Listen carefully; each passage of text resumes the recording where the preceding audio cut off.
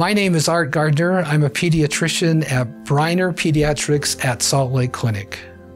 Well, honestly, I certainly have always loved children, but I enjoyed my camaraderie with pediatricians. In medical school, I just was attracted more to the pediatricians than I was to any other group of physicians, and so it worked out fine.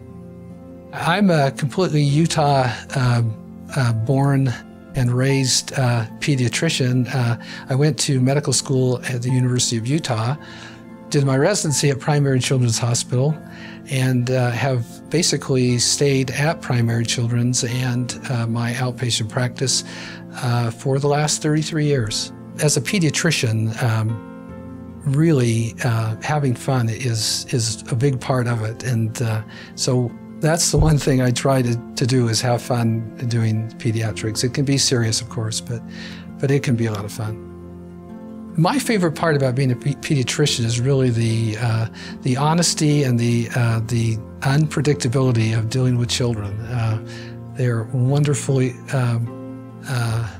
unpredictable and fun, and that's, to me, the greatest part of it. As a pediatrician, you really obtain a special status with a family.